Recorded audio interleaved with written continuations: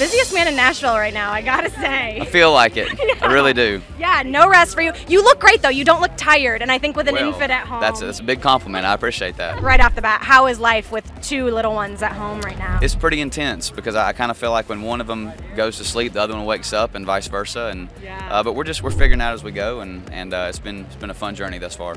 How's Lauren? I saw her today. She looks like a rock star. Yeah, I mean she's doing amazing. Besides being a little bit sleep deprived like we both are, we're both doing pretty good considering the circumstances, and so we're just we're excited to kind of start to learn how to be better and better parents every day, and get the kiddos out on the road. Now I kind of asked you this earlier today about playing your music for the little ones. Were you playing Ada anything in the womb? Yeah, I mean anything we were listening to. I remember playing a ton of stuff to Lauren's stomach, just because my dad used to tell me he played me the Rolling Stones and Led Zeppelin to my mom's stomach before I was born. So I'm convinced that they hear that stuff and they come out, and when they maybe later when they're 13 or 14 they hear it, they kind of feel something because they might have heard it in the past. Now your dad was a country star and you followed in his footsteps. What would you do if your girls came to you and said they wanted to be country music stars? I would persuade them probably not to do it. You would? Yeah, my dad told me the same thing. It's a tough business for sure, and it's very competitive and takes a lot of your time, but at the same time I can't really imagine myself doing anything different. So